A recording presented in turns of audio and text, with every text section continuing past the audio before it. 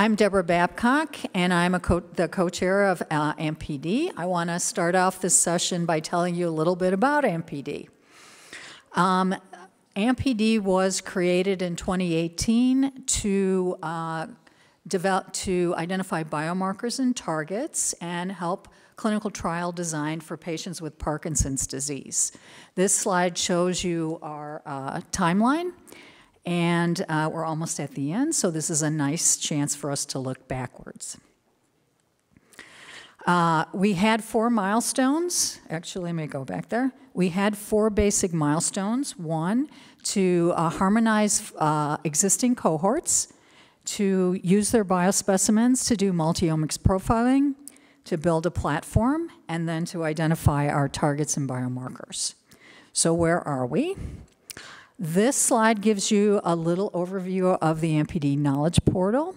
We have a public-facing website where people can get information about the program and register for access to the data. We then send them to access the data and analyze it on the Terra platform, which was built by our Verily partners, and you'll be hearing a little bit more about that from Matt Bookman after I finish. And then the data itself lives on the Google Cloud. In 2021, we were very lucky to federate with the Global Parkinson's Genetics Program, or GP2, which is an international effort to genotype 150,000 Parkinson's patients across the world. So we now have their data and our data living on the same platform, accessible through the same data use agreement. This slide shows you a little bit about what AMPD data is.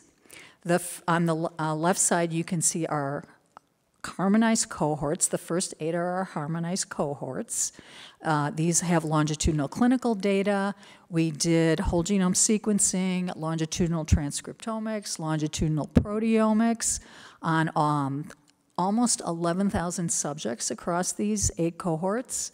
Some of the samples, most of the samples are longitudinal, and some in blood and CSF both. On the right side of the screen, you can see the upset plot, which tells you exactly how many subjects have how much data. And we just very recently added whole genome and single nucleus sequencing in postmortem tissue, and we'll be hearing about that later too. Okay, and I also wanted to let you know that we still have a little bit more sequencing we're bringing in. We've got transcriptomics in extracellular vesicles and a longitudinal transcriptomics that we're doing in the Harvard biomarker cohort. Okay, so cohorts, multi-omics platform, where are we with target and biomarker identification? So I wanted to highlight a couple of recent publications to let you know that we are working on it. Both of these have validated these biomarker panels in multiple cohorts, including AMPD. So I wanted to highlight them. The HEP paper, the first one, came up with 4 proteins that differentiate Parkinson's disease from controls. They also found 5 proteins that predict rapid symptom onset in patients with Parkinson's disease. The Liu paper was looking at transcripts and found increased expression of these 5 transcripts in patients whose cognitive deficits progress. The other thing I want to add about this is that a lot of these proteins and transcripts are related to the immune system, which I think provides some nice support for our upcoming AMP Systems Biology of Inflammation project. The other thing I wanted to tell you about in the biomarker and target space is we have a target explorer. This tool is available for anybody to use. You don't need to be a registered user. But what it has are the targets and that have been identified by AMPD users. We currently have over 13,000 targets on this tool for people to explore, so it's a really nice resource. Okay, this just summarizes our accomplishments. what I told you, we've harmonized our basic cohorts. We've done our multi-omic sequencing. We now have 11,000 subjects with all this data. We built our platform. We have over 1,000 registered users for the platform. And I think we made a pretty good dent in identifying biomarkers and targets. So we've been very pleased with what we've been able to accomplish. The last thing I want to mention before I turn it over to the more interesting part of the talk is that we were very fortunate in being granted a phase 2 of AMP-PD. So the AMP PDRD, Parkinson's disease and related disorders, will build on the current AMP-PD cohort by adding in other alpha-synucleinopathy cohorts. So Lewy body dementia, REM sleep behavior disorder, multisystem atrophy. These cohorts will also have the same deep sequencing that we did in AMP-PD, but there'll also be an increased emphasis on really deep multifactorial data analysis, and there'll be a focus on assay development. So if this sounds interesting to anybody, or you know of somebody who might be interested, we are currently rounding up partners. So there are partnership opportunities, and if you think this might be for you, I would strongly encourage you to speak with our FNIH colleagues, Dr. Sri Pulagura and Heidi Blythe. And with that, I will turn it over to our partner at Verily, Matt Bookman.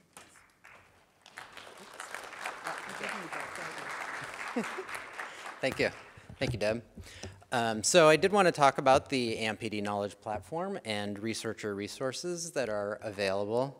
As Deb mentioned, the goal is to identify biomarkers for Parkinson's disease, and by building out a data portal and tools portal. And the way I thought about presenting this was a little bit in terms of going from 2018 to now is first activating our partnership to build the platform, and then what we're now doing to activate the community. So we had this goal to launch within 2 years, and we had a really small team of people who were dedicated, some only 50% of the time, and other folks who were a shared resource, and then we had this large number of invested parties across the partnership. And I presented this in 2019, and it really speaks to me a lot about the work that we're all doing here and across all of the AMPs. There are times where we need to move quickly, and we do go alone, and I feel like in some ways, part of the AMP-PD project, sometimes we're going alone, not in conjunction with the other AMP programs, and across the PD community, we're actually going together, and that is taking us much farther. And I'm just want to say I've been extremely impressed and heartened by the extent to which we have collaborated together. It's been fantastic. So one of the first things that, as we had this broad view of being asked to build a knowledge portal, there were a whole bunch of requirements that all came together, and really as you started to work through it, teased out that there were separate components, and if we could identify these separate components, then we could really move more quickly and have the expertise that we had available to us work on these different projects. So, the data was the most important thing. We could build a portal, we could build data explorers, we could build a workbench, but none of that is of value without the data. The portal is the thing that the website that everybody goes to visit and is available to the public. The data explorers are custom tools, but now these are extremely high value, and you've heard folks talk about the custom explorers that are built for some of the AMP programs. They're high value, but they're also high cost. It takes a lot to build them. And the researcher workbench is a general purpose workbench, and that's an opportunity to really leverage work that's happening outside of the life sciences community as well as then within the life sciences community, and that's where we got a lot of additional value. This is just a representation of it. And so, like I said, we had all of these available resources to us. This is a representation of how we broke out into working groups and really got started. And here's how people were connected with the different programs and really activated. And we really could not have moved as quickly as we did and as effectively as we did without the excellent contributions that we got from everybody. All right, really quickly, fast forward to 2019, and what does AMP-PD look like at that time? So as I mentioned, we have now by then a public-facing portal that was built by Sapient and content provided by across the partnership, from the scientific elements to the data governance description to the technical descriptions, all of that content being provided across the partnership. We had a custom data explorer for researchers to get familiar with the data, to be able to make sense and understand the data before getting down deeper into the researcher workbench. And the researcher workbench is really targeted towards computational biologists and people who want to run workflows and notebooks. As Deb mentioned, we have one data use agreement for now 9 different data sets, PD-focused and related disease-focused data sets. And as researchers go through and apply for access, they have one path to go down, and they get access not just to data at that time, they get access to a whole set of tools and a whole bunch of examples. The workbench is a workbench. It's a platform that's available to them in the cloud. They don't need to take data out of the cloud, and so they can come to the data and immediately get started working with the data. This is another representation of that, and just briefly, when we launched, we had clinical data, transcriptomics, and whole genome sequencing data.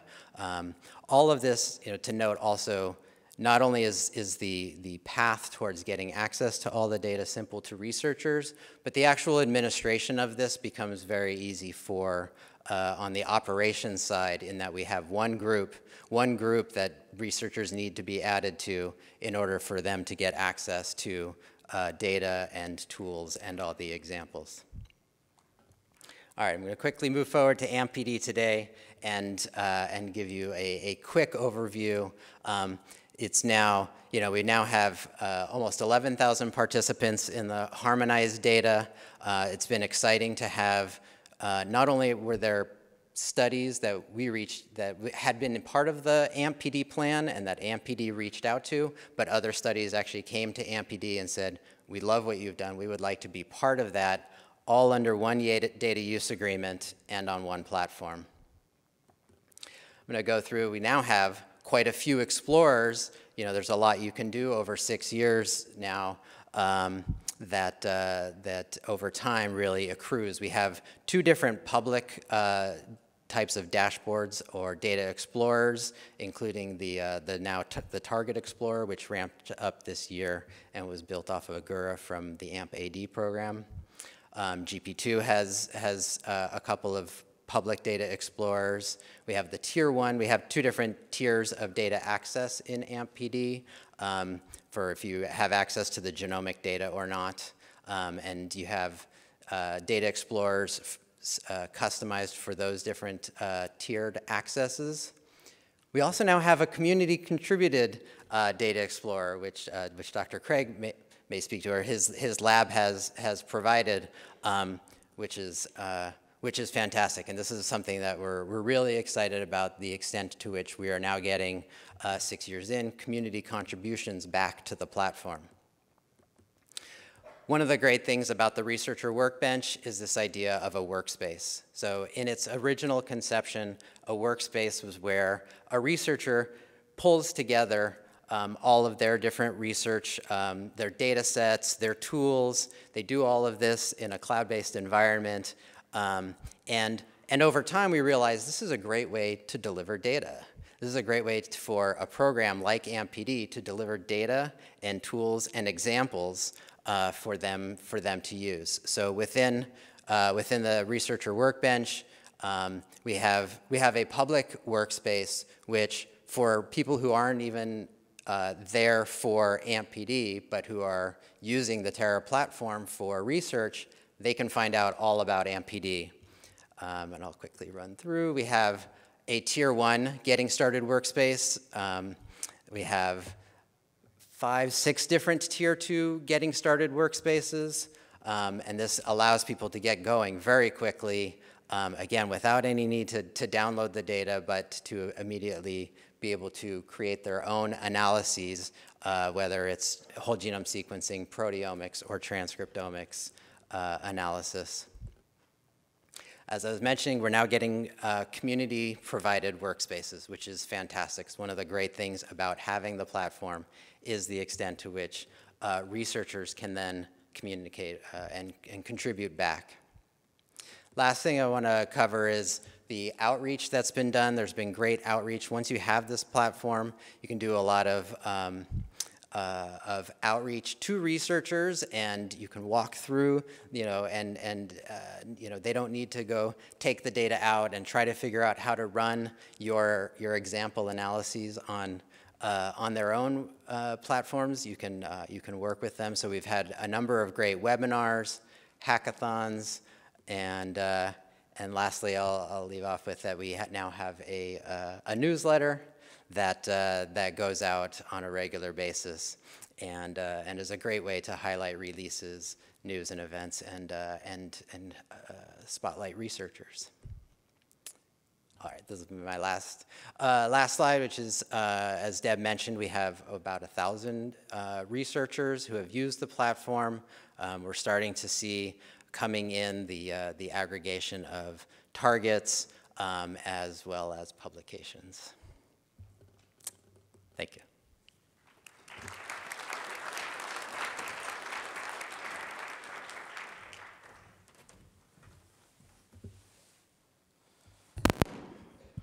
All right, thank you so much for the honor to be here and present the group effort on the AMPD in terms of the single nucleus RNA-seq analysis. So I'm going to start and say that was kind of an ambitious project that we were supposed to finish within a year, and the goal was to actually collect 100 brains, postmortem brains, coming from cases with PD and controls.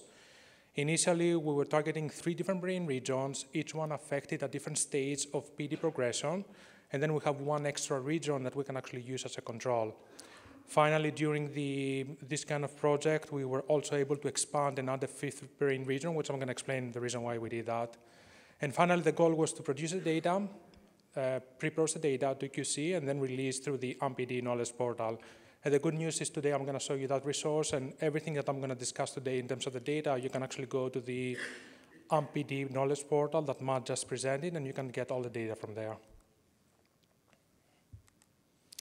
All right, so in terms of the brain region selection, we actually use a staging system. This is coming from BRAC, specifically for Parkinson's disease. And we actually pick up 3 brain regions, each one affected in different stages of progression. So that's a dorsal motor nucleus of the 10th nerve, which is affected in BRAC stage 1 and 2. Then we have the caudate nucleus, which is stage 3. And then for more advanced stages, we actually add the primary motor cortex and specifically target the one that sits related to the upper extremities. As a control region, we decided to go with the visual cortex instead of cerebellum because in terms of site architecture, it seems to be more close to the other cortical region that we include as part of the AMPD profiling. Finally, as part of a supplement through NIA, we were actually able to add the 5th region. This is the dorsolateral prefrontal cortex, and that can really allow us to bridge this effort with other efforts that you heard this morning from the AMPD, and really be able to do cross-disorder analysis with other ongoing kind of projects. So from each individual, we were getting whole genome sequence data. target was to get 4,000 single nuclear profiles for each dissection, and then we were also doing some additional QC primarily in the visual cortex.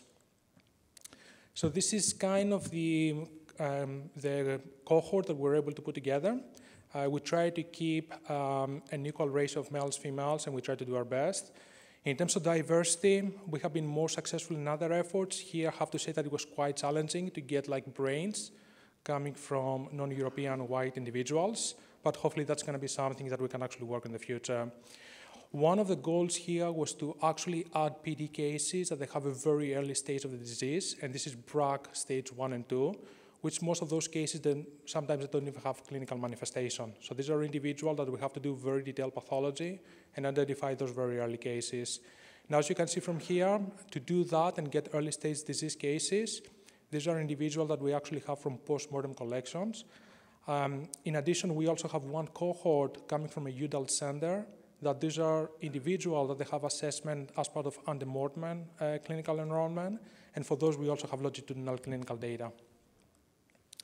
In terms of the protocol, everything has been randomized and harmonized in a way that we have used similar approaches for other ongoing efforts as part of the AMP-AD, PsychAD, and other brain consortia. And here we actually process and we bring dissections for all the different brain collections to a single site. We randomize all the individuals. We actually can pool 6 donors in a single run, and then for each pool we can run at least 2 different 10x lanes. So that gives us some kind of technical replicates. At the same time, by pooling each individual together, we can actually eliminate some of the technical batch effects. Finally, we want to harmonize and normalize the different degree of debris that might exist across different donors. So each individual, we also have done nuclei sorting by using FACS. And this is the QC and the number of donors after we actually did the library generation, the sequencing. So initially, we processed 500 dissections. These are 100 individuals and 5 brain regions. We were able to complete and send for sequencing 494 libraries. And after doing all the QC, we were able to retain with high-quality data for 444 individuals. Now, as you can see here, for 79 individuals, we have data across every brain region. And then, of course, we have some missing data. But I'm happy to say that for the majority of the individuals, we were able to have a very complete data set. And as we were initially promised, we're targeting about 4,000 nuclei per individual. But as you can see here, we're able to exceed that number. We got almost 6,000 nuclei. In terms of the brain regions, on average, we have 90 individuals that we're able to include with single-cell data. And as we discussed, we have about 5,000 nuclei per donor and per dissection. And overall, for each brain region, we can actually bring together and analyze about 500,000 nuclei for that specific region. So it's a very good initial data set that we can do some powerful analysis. And depending on the outcomes, of course, we can actually think about future kind of directions, whether we need to do more kind of deep profiling in different brain regions. And then as part of this kind of effort, the initial goal was to generate the data, do initial QC, and which actually we do a typical self-filtering approach. So this is like minimum filtering to have a data set that we can actually release to the public. So it's we not only release the raw data, but at the same time we have raw counts and also data that they have done some initial QC. So every investigator, you can actually go there and download those data, and these are pretty much ready to be analyzed. In addition, we also spend lots of time to do the genotype demultiplexing from each pool, and that's something that can take a significant amount of time, which in this case, the data are ready they're ready for downstream analysis. So that was kind of what we actually were supposed to deliver to the AMP-AD. Of course, we are extremely interested in this project, and we have been very invested. So we actually have been continuing on doing this analysis. And after you have the pre-processed data, in terms of single cell, there's many additional steps. Some of them, they're very time-consuming. And one step that we're actually finalizing now is to be able to have a harmonized cell taxonomy. So we're working as part of the BRAIN initiative and also bring some other kind of expert to make sure that we have a very robust cell taxonomy across the more than 2 million single cell profiles, that can become something that can expedite the downstream analysis. And all the data have been released to the AMP-AD portal. Hopefully, it's easy for individuals to get access to those data. And one of the things that as we're making additional analysis, like the cell taxonomy, this is stuff that we're also going to upload to the community in the portal. Now, one important thing about the different kind of AMP project is the interest that when you generate data from one effort, it's going to be very important to be able to bring those data across many different other efforts. And we have been fortunate to also working in other projects in parallel. So one project I show you over here, this is the PsychAD. This is NIA funded project. It has a single brain region. This is the DLPFC, or the prefrontal cortex. And that was actually the 5th brain region that we add to the MPD. So now we can do an integrative cross-disorder analysis. So in this project, we have done, it's a very large population scale study. We have 1,500 unique brain donors. And as you can see here, there's individuals across different diseases, including Alzheimer's, schizophrenia, Parkinson, and other neurodegenerative and neuropsychiatric disorders.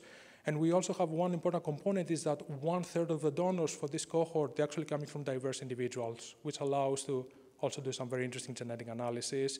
So overall, this is a large single-cell effort generating a single project and includes more than 6.3 million single-cell profiles. Of course, when you get this kind of very big data and when you're thinking about harmonized and integrative analysis, you need to also think about scalable tools that they can actually help you to do very robust analysis. And as part of those AMP efforts, we have been generating new tools specifically tailored for single-cell analysis. So both of them, they are like a linear mixed model that you can actually apply to look for differences across cases and controls in terms of the cell type composition, or to be able to explore sources of variation in your gene expression data and identify differences in the gene expression across cases and controls.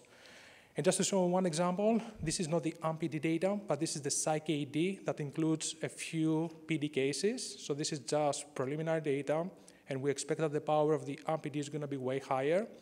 But even looking one brain region and having 30 individuals with PD versus 126 controls, we see a very interesting upregulation of perivascular macrophages that exist within the PD cases. So that again brings some interesting interplay between the immune system and might be some interesting interaction between adaptive innate immune system in the periphery and the CNS. And then when you start doing gene expression analysis, you can also identify specific markers within specific cell types. One of the most important dysregulated are the different endothelial cells. And over there, you can see that the top gene that is downregulated is DECTOR, which is part of the mTOR pathway. And this is a pathway among many others that seems to be having a very important role in the alpha-synuclein metabolism. So again, I would like to thank the FNIH, the MPD, and the NINDS. And I would like to thank many of the individuals that they contribute brain and the different kind of brain repositories, as well as many different people in the group that will actually work on the data analysis and the data generation. Thank you.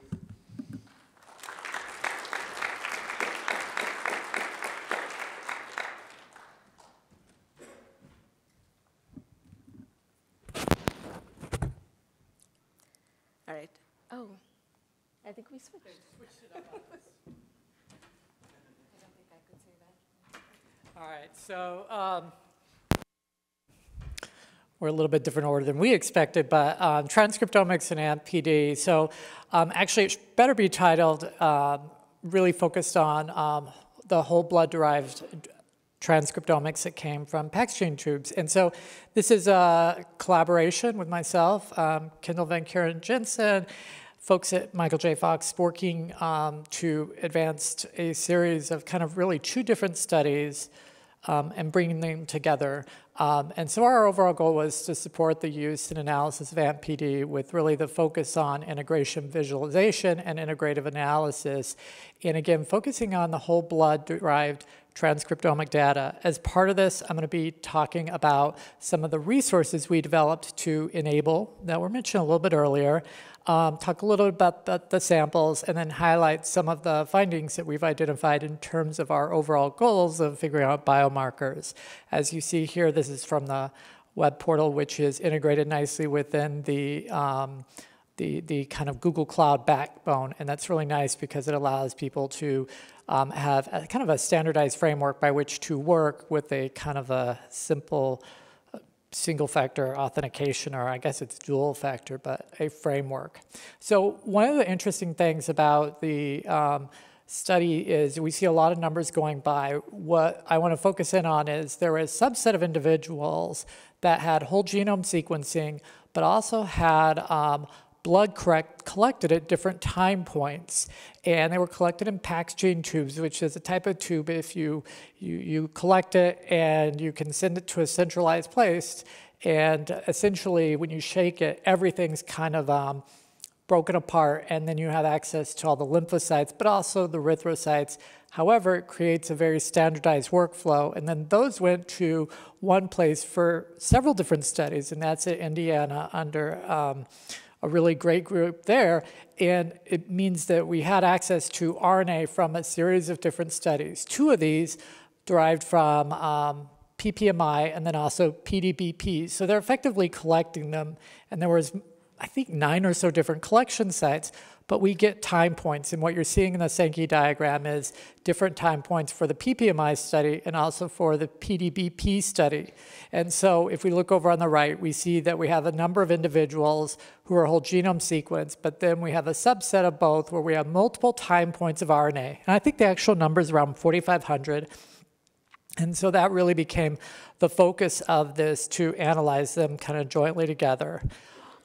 As part of the portal and part of the development, we did create kind of resources that walk through how we looked at analyzing it in terms of the methodology. And all of this is up on the webpage and can be made accessible, but also having repositories, GitHub repositories, as well as Terra notebooks to make sure that we could reproduce it. One of the important things is to realize that we can integrate all this together, and we can use these frameworks to look at the subsets. In the table on the right, you're just seeing when you start to think about, well, all of the different clinical information that we can integrate and look at together. That's really kind of one part I'm trying to show there. There are a number of different harmonized variables, and you can dig quite deep, and that's part of really what is the value of this resource. So one of the things we put a lot of effort in over the past several years was looking at quality control, and it was very nice that there was a kind of a standard place where all the samples went. And but then there's a lot of information that had to be done, a lot that had to be collected along the way.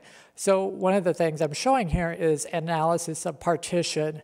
And if you see a PCA plot, you kind of see there's always some samples which have a kind of variety of different qualities, but there's quite a bit which show kind of 2 boluses.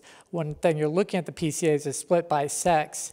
We looked a lot at different covariates, and if you actually look at the bottom, you could see the different PCA correlates in all of the different parts, and there's a yellow streak. If you look way over at the right of that, you'll see the parts where you'll see kind of orange 3 little spots, and that was one important aspect. One thing that drove a lot of our early analysis was that some of the PCs done at 3 or 4 correlated to clinical variables that we had, in particular neutrophil counts, and lymphocyte counts.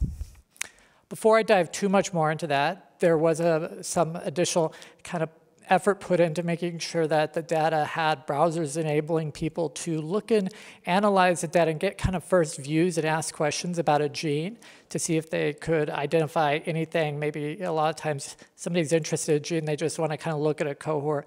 This was one example where you could pull up information, but then also correlate it and bring in kind of a genome browser type view that we did have different sorts of information put into. I want to kind of talk a little bit, though, about some of the findings that we identified.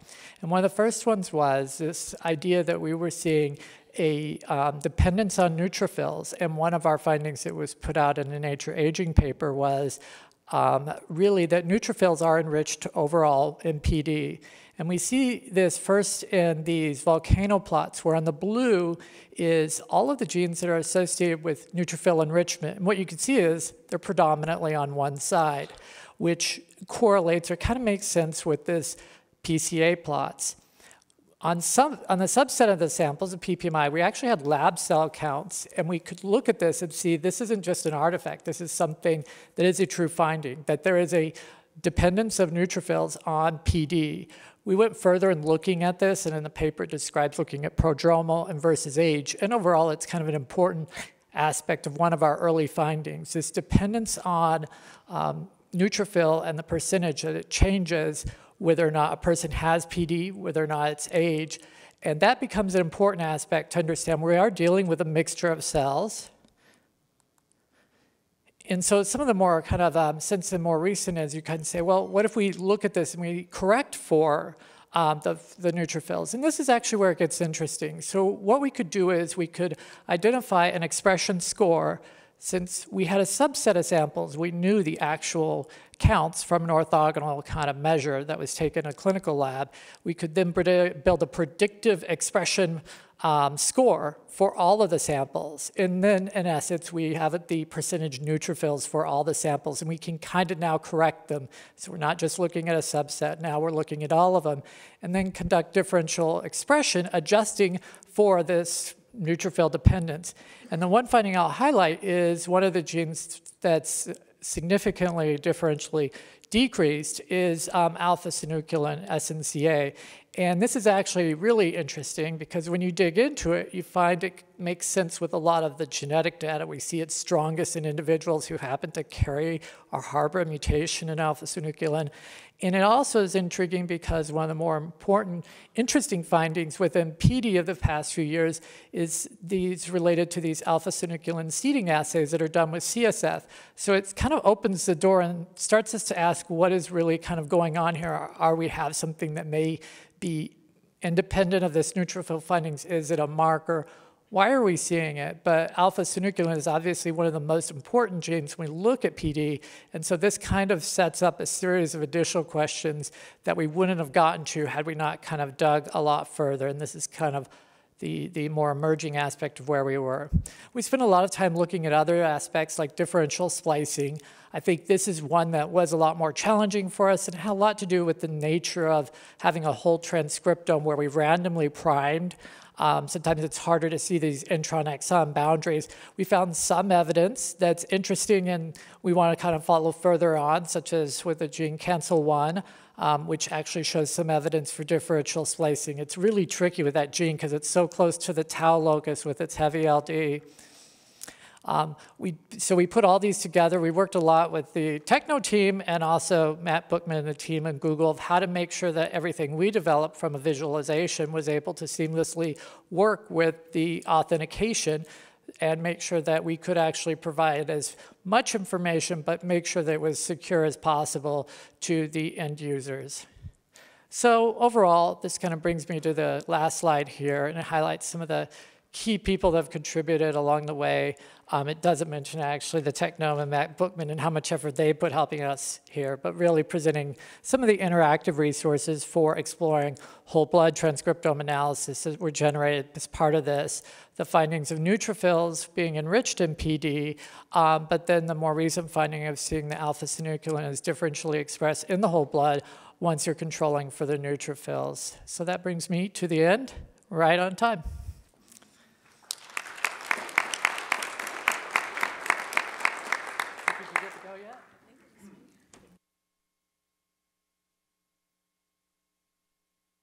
That right this time. We're going to switch gears a little bit, and Amaya and I are going to tag team this presentation where we're going to talk to you about how we've done some targeted proteomics for biomarker discovery in Parkinson's disease.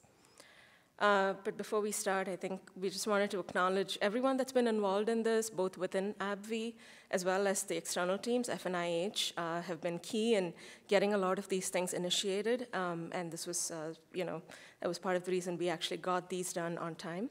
The Technome team has been super key to getting all of the data out, so thank you to them. Of course, our external collaborators as well.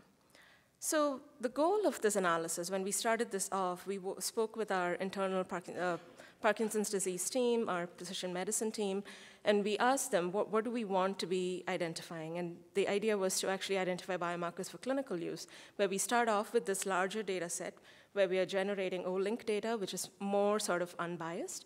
And then we develop specific assays for biomarkers that are discovered by this, and then develop and validate it for eventual use in clinical trials. And I know we've talked a little bit about O-link in the morning session as well as in the afternoon.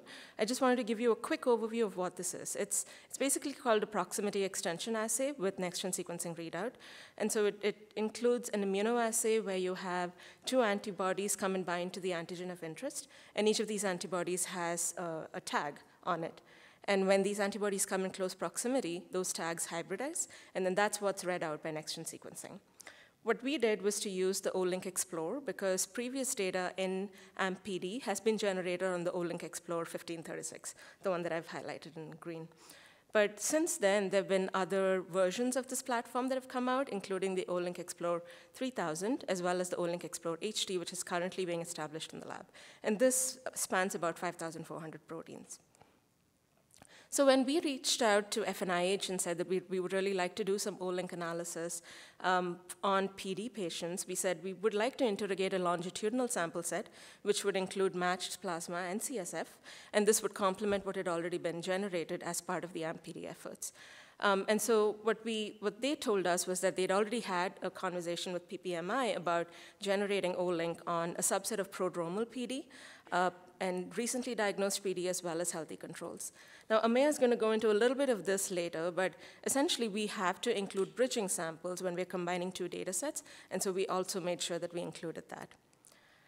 Now, this is a busy slide. All I wanted everyone to take away from this was that we were increasing the sample numbers. So with the initial AMP-PD data set, there was really not as much power to detect the differences between groups. And so we were increasing that number to about 130 per group.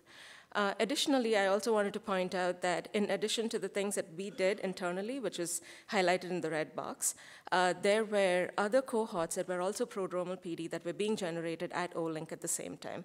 And this was driven by Britt Mollenhauer in Munich. With that, I think I'm going to pass this on to Ameya.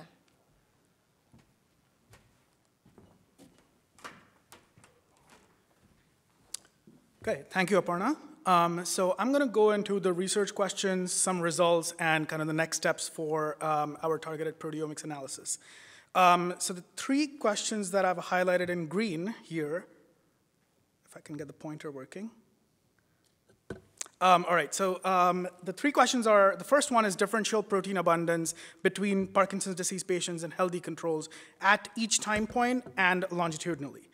The second one is proteomic changes with PD progression. So I think one of the biggest trends of AMP-PD is the longitudinal collection of these samples. And so we can monitor as PD patients clinically progress how the peripheral protein abundance changes.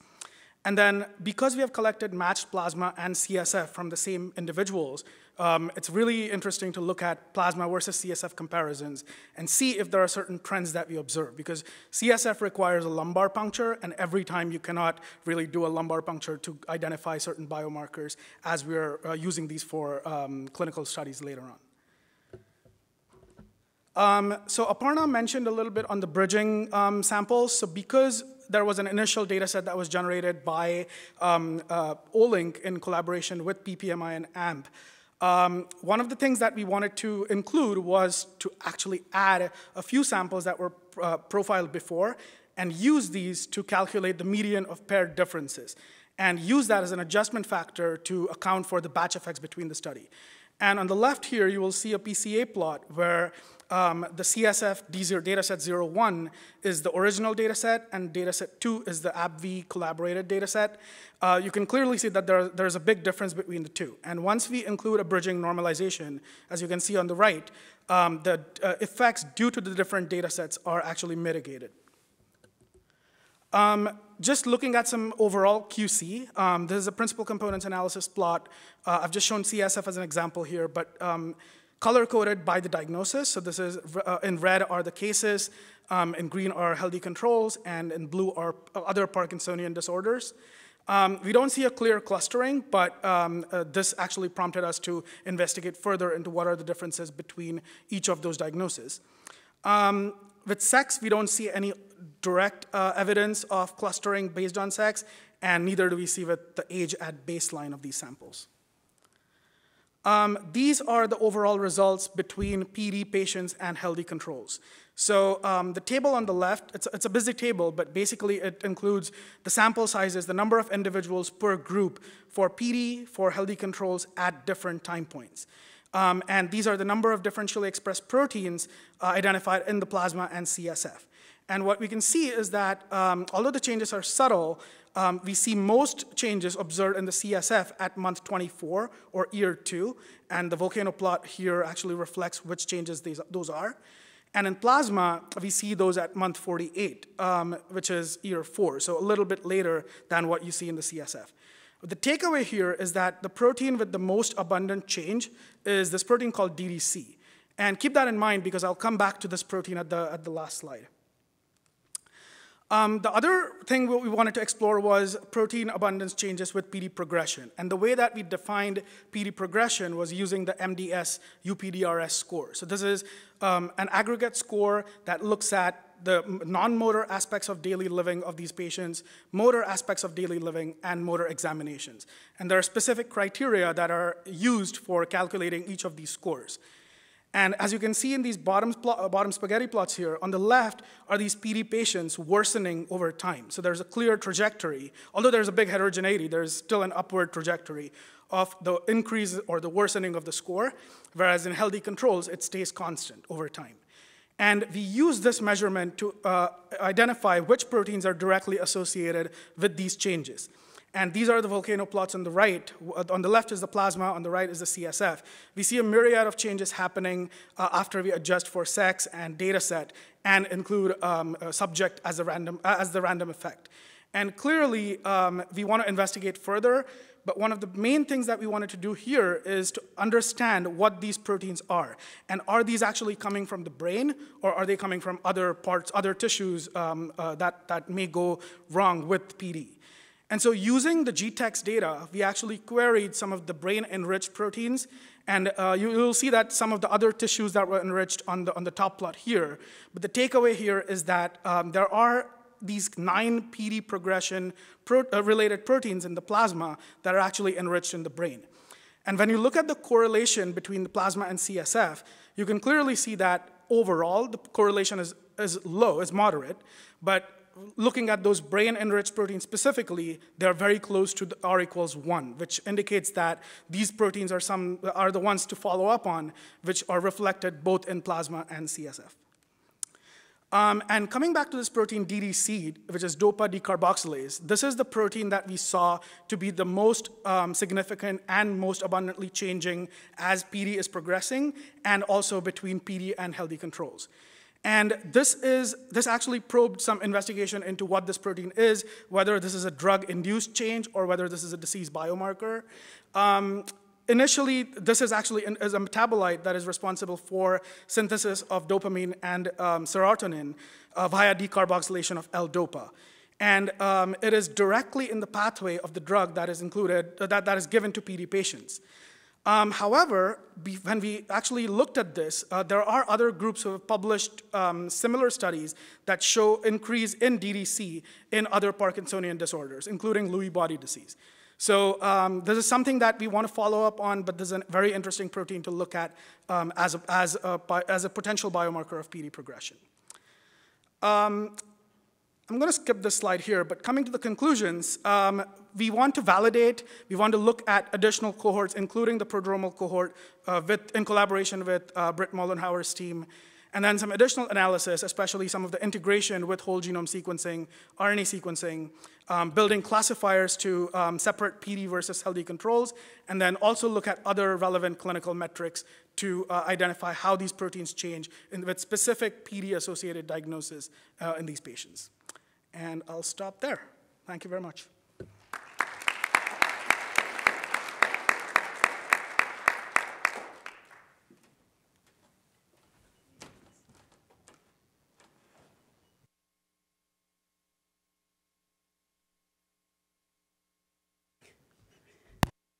My name is Mary Macarius. I am a PhD candidate under Dr. Andy Singleton, who couldn't join us today, so you're stuck with me today. But I just would like to talk about the finding that we found in this African and African admixed GWAS. So a little bit before that, I'm going to reintroduce GP2, which Matt and Deb already did a great job of. But GP2 is a complementary initiative working with AMP-PD, so everything's housed on the same platform, and it's generating data across the world. The intention here is obviously collecting from different countries around the world, but to have it all be under one platform so people don't have to travel and people don't have to access multiple different platforms to get access to this. Currently, right now, that number is actually outdated. We've released our release 6 earlier this year. We're about 45,000 samples. A bulk of those are obviously European, but there is a substantial amount in other populations as well, and I'll talk a little bit about that as well.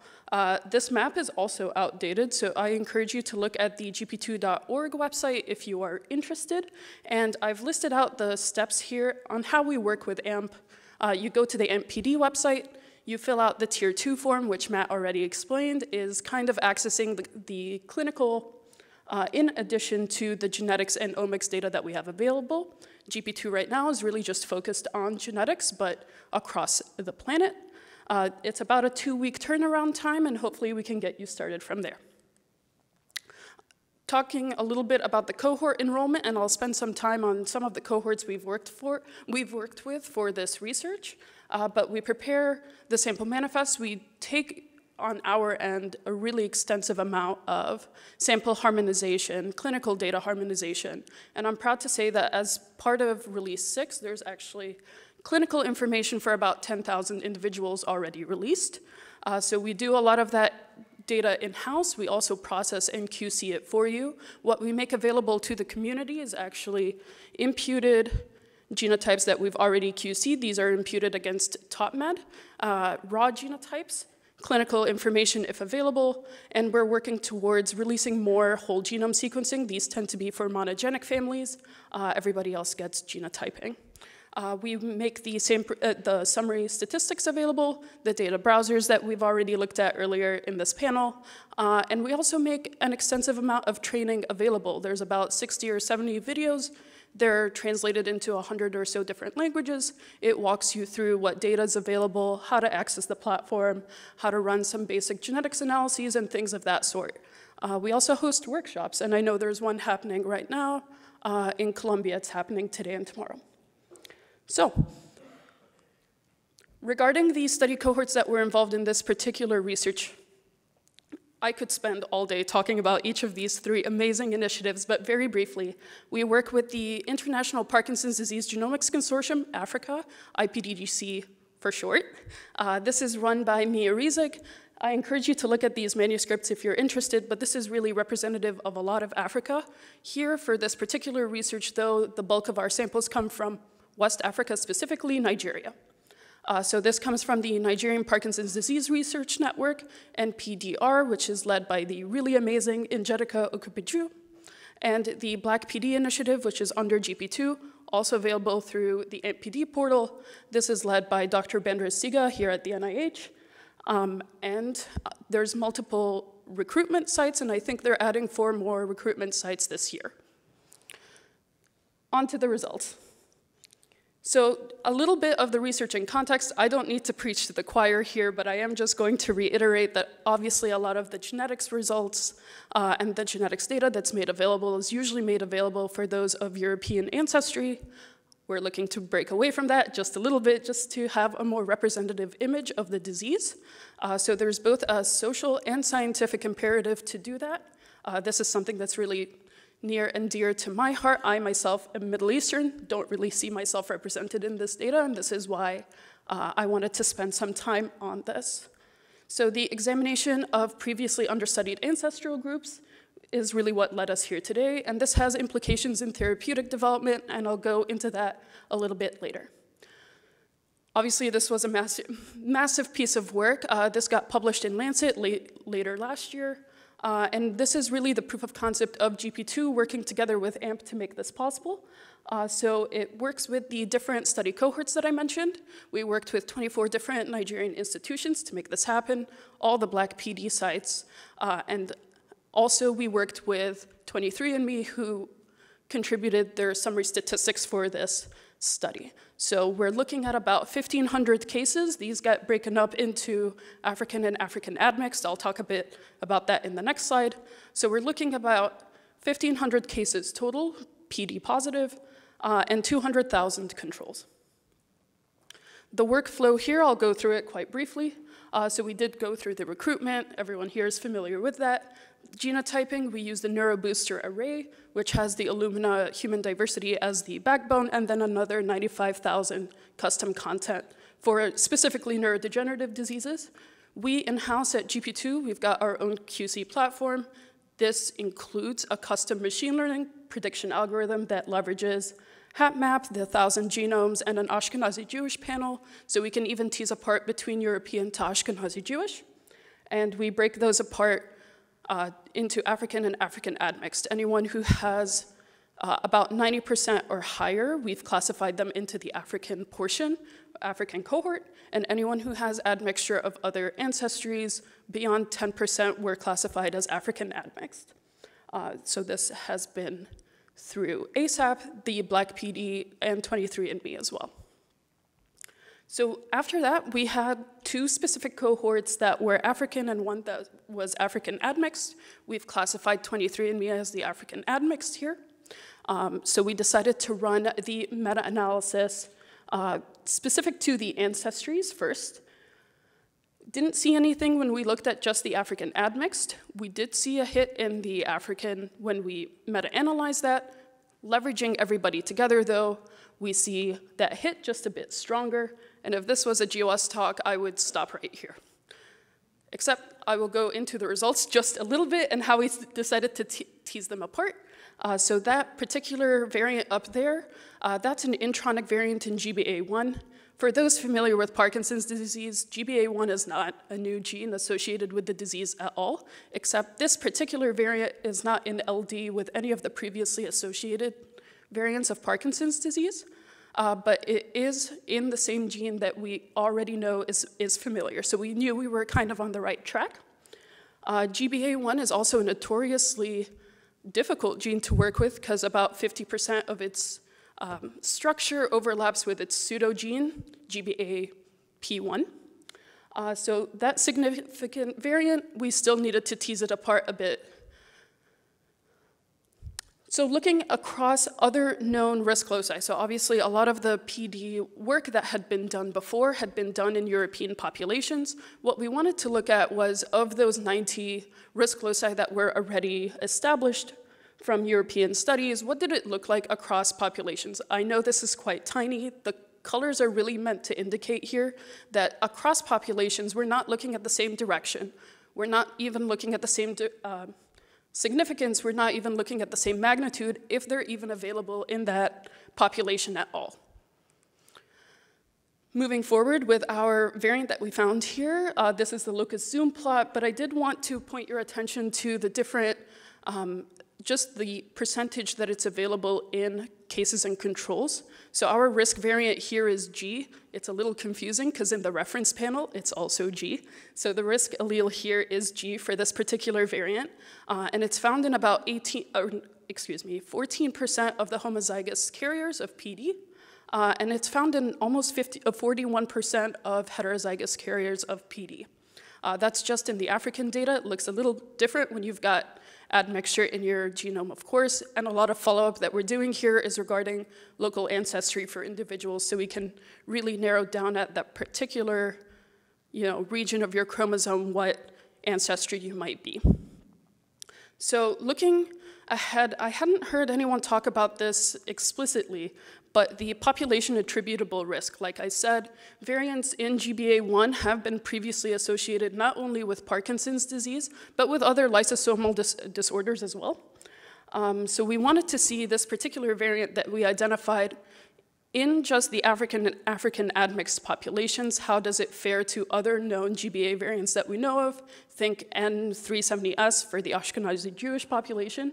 And we find that taking into account the population attributable risk, this is a lot more common and a lot more aggressive in the African and African admixed populations compared to other GBA1 variants previously associated with PD that we knew of. So moving forward with that, we wanted to see its effect size. And about 13% of cases are homozygous, so comparing to controls 3.5 times, PD individuals are 3.5 times more likely to have this risk variant.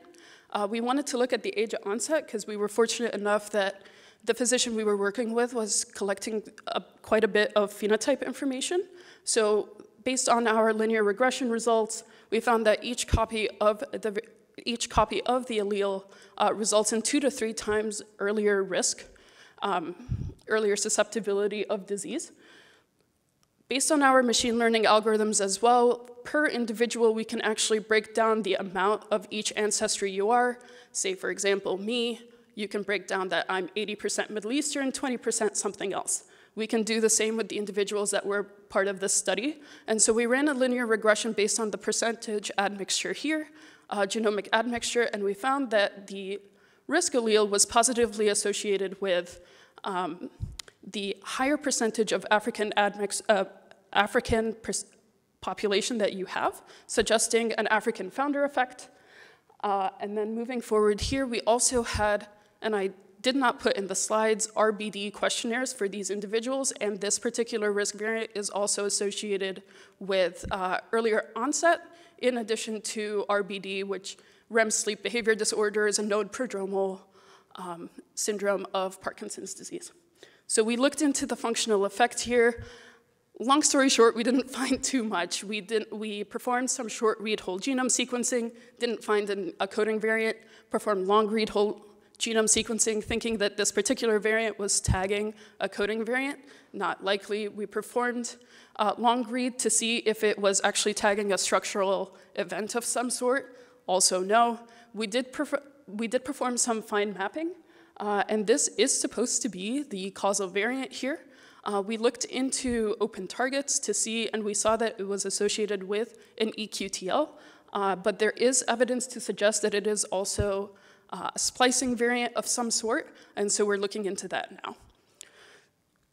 I'm preaching to the choir here as well regarding the amount of data that's available across different populations. Here we did find that there was a paper that looked specifically at just gene expression in African Americans and Latinos using their blood. And we plotted this on a locus zoom and saw that it was quite significantly associated with EQTL in blood. So quick summary here, the collaborative efforts really made this possible. Everybody here, the accessible through a joint agreement with AMP-PD. It was about 1,500 PD patients, so for everyone here who's familiar with GWAS, obviously that is a really modest sample size, but we did get to learn a lot from it. So not previously in LD or associated with other variants that we know with either GBA or PD risk. It does have a higher population attributable risk compared to other known variants in this gene. And it's the first intronic variant in GBA1 that we've actually associated with disease here. It is highly correlated to % African ancestry, suggesting the founder effect. But because it is an intronic variant, can we look into something like gene expression, RNA-based therapeutics, which was not initially brought up for Parkinson's disease in the past? And with that, thank you.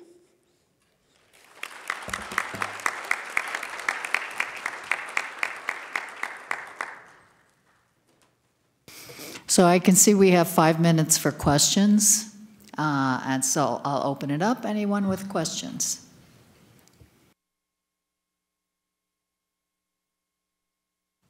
Johan Björkegren. I was just wondering about the neutrophils. Those were in circulation, right? So I'm just curious, what is the relevance of of those as markers? What are known about neutrophils in the etiology of Parkinson's disease? No. So that's a really interesting question, and there's a part where you start to wonder, is this something that's generalizable? Is it relate to neuroinflammation in the brain? One of the key things to answer that question is to be able to also have RNA-seq from specimens, and that's why when he walked up here, I told him I was pretty excited, because there's a lot of questions that kind of evokes. It could just be that these people are sicker, right? Is it something that we see in other neurodegenerative disorders? And that's where really trying to look at, like in the morning, I was listening to the AMP80, trying to think, okay, do some of the markers that I see, like alpha-synuclein when I correct, are they different? And so what I'm left with at the neutrophils is one, you say, ooh, it'd be nice to have single cell. Well, that didn't exist when they started to collect.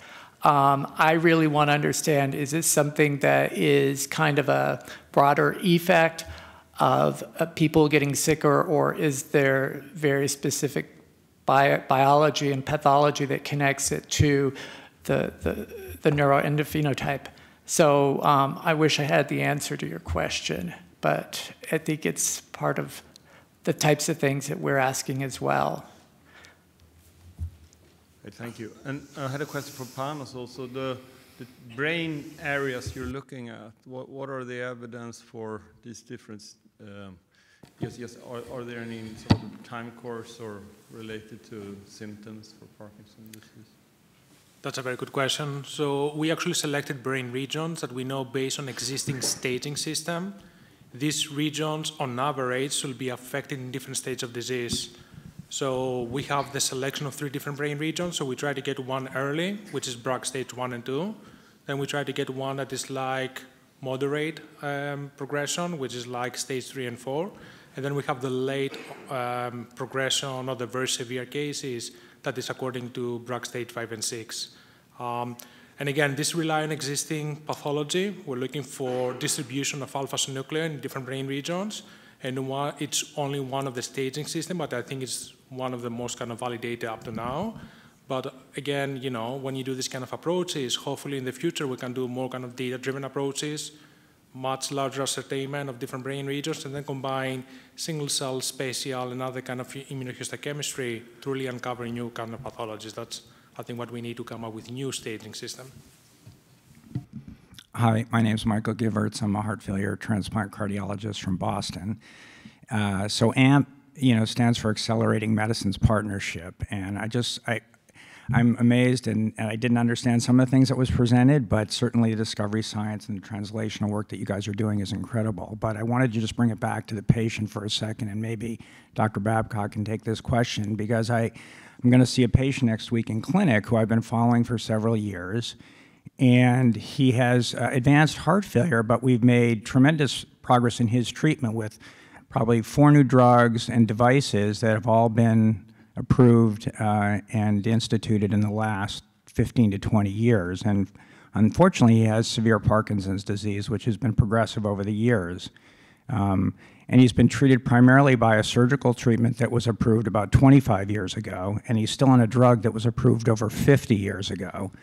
So when I see him in clinic next week, and I tell him I was at this conference, I mean, all this wonderful science that's going on, how close should I tell him and his son that you are to actually bring a therapy to him?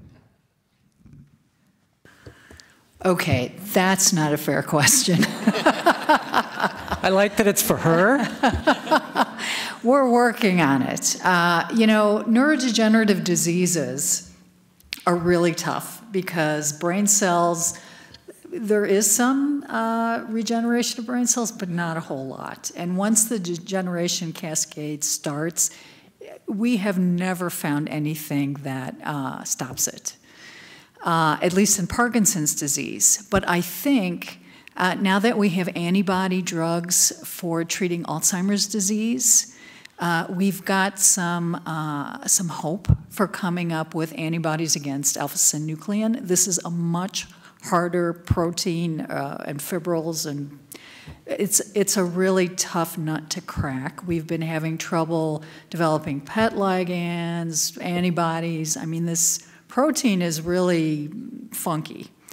But with the advent of antibody-related drugs for Alzheimer's disease and the progress we've made with PET ligands and seeding assays, I think we're getting there. So is it going to happen tomorrow? No. But I see to me, the progress seems to be moving faster than it's been in the last 10 years. So I'm optimistic. And I'll turn it over to anybody else who wants to address that question.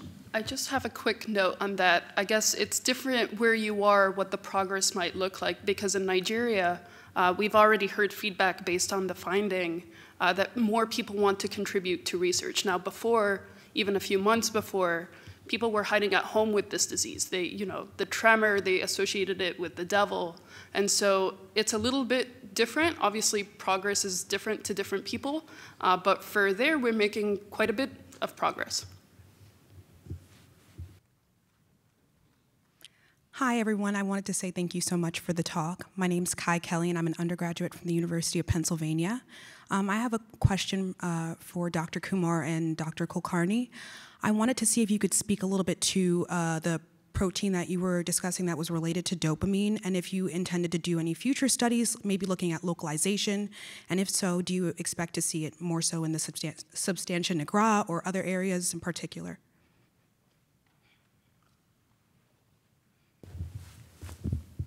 Yes, so I think the first thing that we would like to see is in drug-naive population, do we still see an upregulation of the same protein? That is one of the reasons why we are going after the prodromal cohort, where they're still relatively early in their Parkinson's diagnosis, and if we do see something there, then that is a confirmation that this is not a drug-induced biomarker change, but a disease-associated change. In terms of the localization, we don't have an immediate plan to do it, but one of the things that we are interested in looking at is how many of these peripheral protein changes are actually linked to proteins that are secreted out of the dopaminergic neurons, which is the kind of the key cell type in Parkinson's. And so within AbbVie, we are looking at the secretome from an iPSC-derived dopaminergic line. And maybe if we do see correlations there, then that might be something to consider. And just to add to what Ameya said, and I think he mentioned this in the talk as well, there have been other publications where they have seen DDC show up as a potential biomarker. This is in LBD, which is typically not treated with the same drugs, and in other larger cohorts like BioFinder, where DDC was seen. So I think there is clearly something that we want to move forward and do additional validation on this. Thank you so much. Hi, my name is Virginia Savova from Sanofi. I've been mostly involved in the AMP-AIM, and before that AMP-ASLE, and I'm fairly new to the neuro side. As many people pointed out, right, that the methods are different, and as David pointed out, you didn't have single-cell RNA sequencing when you started, and there are questions, however, that point to cell types, and you have done this very interesting analysis on neutrophils already. One question I had is, what is available today are bioinformatic deconvolution approaches that you can apply to RNA sequencing data, right, and estimate the fractions of cell types from RNA sequencing data on blood. Have you done that? If not, why not? Are there any technical difficulties with that? I think at the end of the day, what we did do successfully was create a score for neutrophils based on the expression, really from genes that are neutrophil specific. And that allowed us to identify some really encouraging and interesting results. Now, the question is, these deconvolution methods overall to do it, right, as an automated way, we did that, and this was predominantly a couple different people, about 2020, 2021, and we weren't overly in love with those deconvolution results. Every once in a while, we go back to them, and so I think that I have a feeling if I went back to them today, they probably would work a lot better because there's more single cell data that's gone out there. And so I think that these tools are often getting better with shared data, but at the time we did this, when they were run just ad hoc across the board, they didn't really provide us the results that gave us any confidence, but I think that they probably would be better now. Maybe if I can add on that. So deconvolution approaches are very interesting, and they can be quite powerful, especially for blood. However, on the other side, if you do deconvolution, it can indicate which specific cell type might be the most affected. And I believe from a mechanistic perspective, it can really give very limited information, at least based on our experience. I think nowadays, with the new technologies, you can do actually single-cell multi-omics. You can actually profile at the same time expression, proteomic profiling, and really start looking how the different cells and subtypes they interact with each other, because what you really want to uncover, since you're talking about the immune system, you would like to see how the different adaptive and innate immune cells seems to be actually interacting in terms of disease progression.